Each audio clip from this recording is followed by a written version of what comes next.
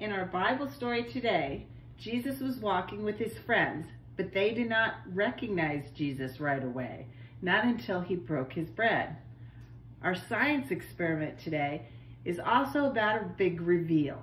We're going to see color that was there all along, but you don't see it at first. Dave, show us what happens.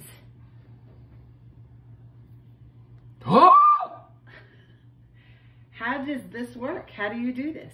First, you're going to take a paper towel or a napkin and fold it in half. You use a permanent marker on the outside for your message. On the inside, you are going to use colorful washable markers.